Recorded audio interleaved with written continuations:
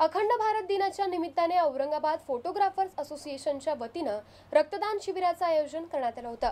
यावेळी कोल्हापूर आणि सांगली येथील नागरिकांसाठी जीवनावश्यक वस्तू आणि अन्नधान्य गोळा करण्यात आले। यावेळी शहरातील छायाचित्रकारांनी औरंगाबाद फोटोग्राफर असोसिएशनचे सर्व पदाधिकारी, सभासद, सदस्य उत्स्फूर्तपणे रक्तदान शिबिरात सहभागी झाले होते। कोल्हापूर, सांगली येथील पूरग्रस्तांसाठी जीवनावश्यक वस्तू तसेच कपडे आणि अन्नधान्य यावेळी गोळा करण्यात आले। शासकीय रक्तपेढीच्या डॉक्टरांनी मार्गदर्शन केले। 57 जणांनी या रक्तदान शिबिरात सहभाग घेतला। पूरग्रस्तांसाठी जमा केलेल्या वस्तू, अन्नधान्य, कपडे इत्यादी कोल्हापूर, सांगली इथे लवकरच पाठवण्यात येणार असल्याचं सांगितलं गेले। यावेळी जमा करण्यात आलेली मदत लवकरच गरजूपर्यंत पोहोचवण्यात येणार असल्याचंही संयोजकांनी यावेळी सांगितलं।